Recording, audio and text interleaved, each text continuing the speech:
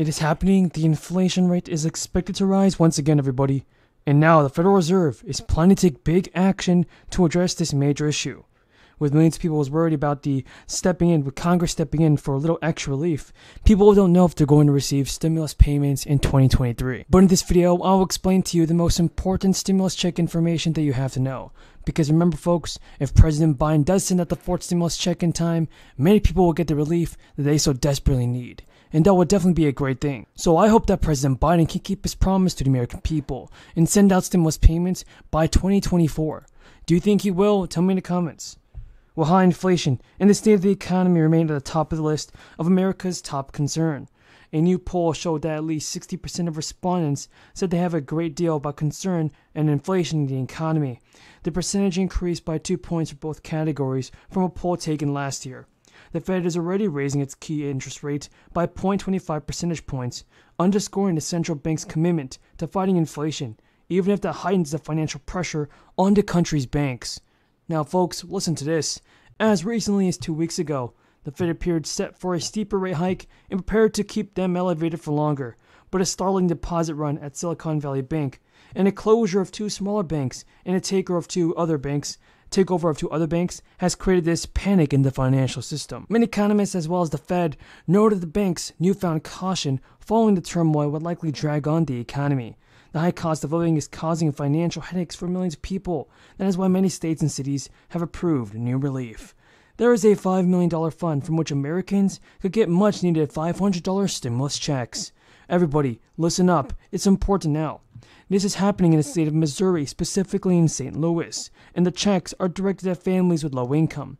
The mayor, who was one of the most people affected by this crisis, said that the people in the city and state have already a plan to send cash to hundreds of families, if not thousands, who were going through a tough time. The bill was presented and is calling for the state to spend $5 million in funds that are coming from the federal Crosses stimulus package. They are urging the federal government to agree on sending $500 monthly payments to local families for the next year and a half. This idea is for this program to begin as soon as possible, and its approval will go into 2024. Now, the program is not approved yet, but a green light would mean that eligible people will be with low income, who are either parents or guardians of children in public city schools, and it's a great chance for the city of St. Louis to offer support for working families and their children. The Nebraska governor has also made some school aid and tax cut plans to keep on rolling this week, as lawmakers give a strong thumbs up to a package of property tax changes worth more than $3 billion over the next 6 years. The bill introduced by the senator would increase Nebraska's 2 property tax credit program, cap school property tax growth, and eliminate almost all community college property tax. The package represents the second piece of Governor Pillen's plan to advance this bill. The first piece would cut the state's top income tax rate by 1/3 and make other income tax changes possible. The governor said the property tax package would provide substantial property tax relief for everyday Nebraskans. And last August in the state of Maine, a new law took effect aimed at giving relief to the homeowners who have watched inflation and demand drive up their property values and thus their taxes. For a bad batch of water. The system then was, paused, distributing more water into the system in an effort to have a better chemistry or a better jar test of what they were producing. I have very much enjoyed the privilege and honor of serving with you. I also wanted to rise and thank the clerk's office for all the work that you do day in and day out. Pardon? Is the gentleman seeking to address the House for 1 minute? Yes, I am. I seek to revise and extend my remarks and repeat again, Madam Speaker, how much I have enjoyed working with Speaker Bordeaux and for her service to her country.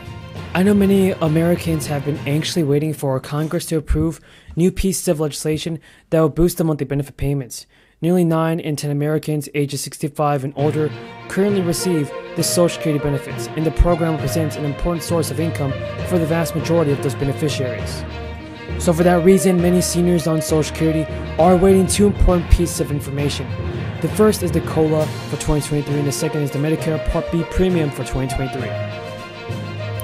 The Social Security Administration implements a COLA each year to protect the buying power of benefits from inflation, but the Social Security Administration system is not perfect, and for instance, it enacted a 5.9% COLA in 2022. but inflation has topped 5.9% every month since that decision was made, meaning seniors effectively took a pay cut this year. On the bright side, the Senior Citizens League estimates that seniors will receive an estimated 8.7% of COLA in 2023. That's the largest COLA in the last 40 years. In that scenario, the average retired worker will receive an extra $145 a month. However, the official COLA cannot be calculated until December, and so inflation data is not available yet.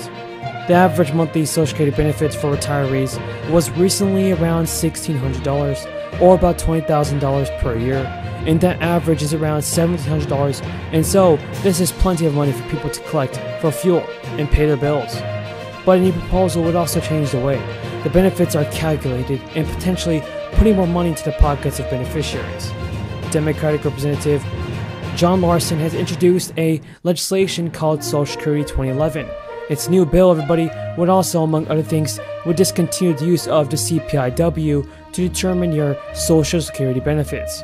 Instead, the bill would also change the calculations based on the Consumer Price Index for elderly, which places greater emphasis on the cost for food, housing, apparel, and medical care. The bill would also provide a benefit bump for current and new Social Security beneficiaries, including those who are...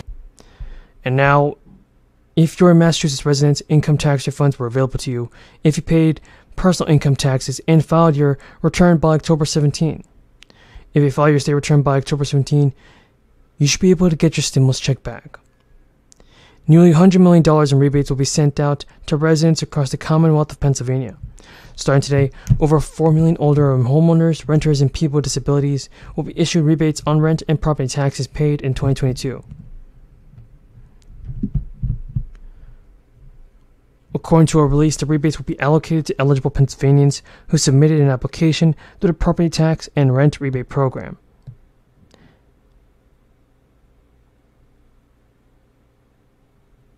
Applicants who submit their bank account information on the application forms will receive the rebate through direct deposit.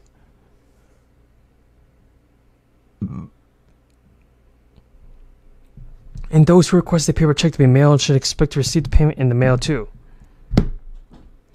But after the initial distribution of rebates in early July, rebates will be distributed as claims are received and processed.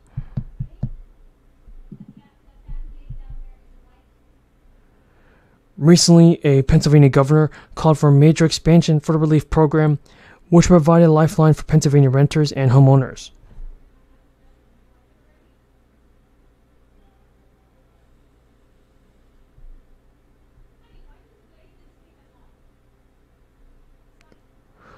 Under his proposal, the maximum standard rebate would increase from $650